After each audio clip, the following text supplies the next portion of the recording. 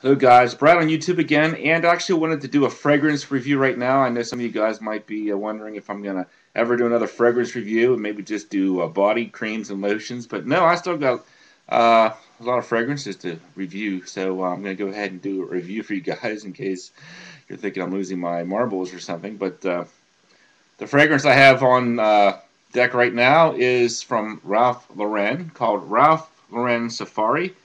A decant that I got in a swap with Cam Davis 38. And this fragrance was released way back in 1992, and it is classified as a woody aromatic. And the note breakdown for this one: top notes: aldehydes, artemisia, coriander, lavender. Green notes: neroli, bergamot, and lemon.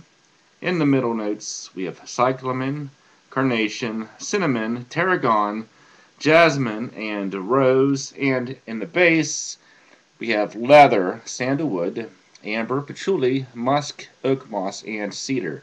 And as far as the base note community goes, 43 positives, 15 negatives. 43 positives, 15 neutrals, 3 negatives. So,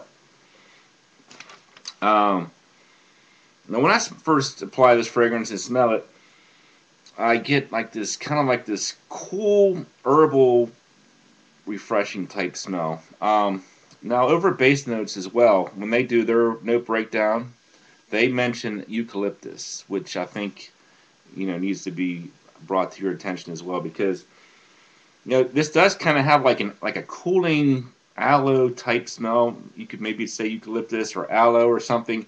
Kind of has like a very like a vapor type effect, like a cough drop or aloe or shaving cream with aloe or something. It has that kind of a soothing type smell to it. But when they put that eucalyptus in there, they also had to blend in a bunch of spices, and that's what gives it sort of this old school smell as well. A very like mature old school type smell.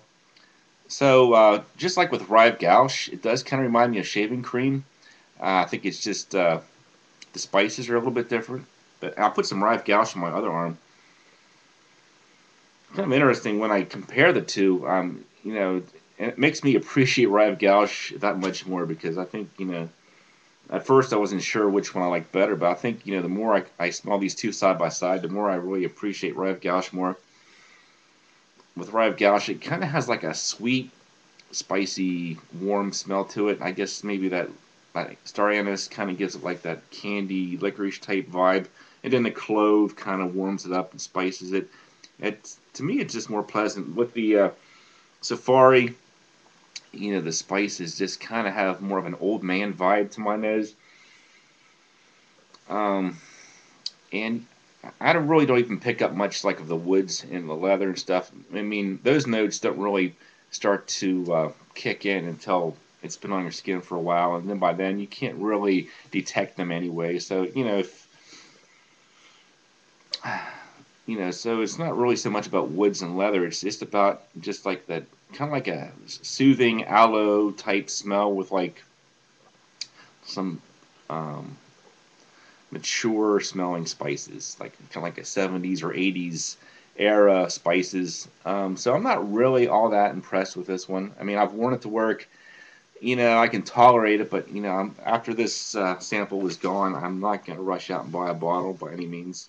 But I will say this: if you do like those type of scents, like the shaving cream style scents, you might want to give this one a try. I would say that start with Rive Gouche first. If you tried Rive Gouche and you didn't like it, maybe you can go ahead and try the Safari. But on the other hand, if you try Rive Gouche and you really, really liked it, and you want another scent with a similar, kind of like an old school shaving cream vibe, you might want to give Safari a try as well. Just imagine, the how great that, that soapy, that foamy, that spicy, warm shaving cream. It's just so. Well, I'm gonna go, guys. It's been a long day. Thanks for watching, and have a nice day.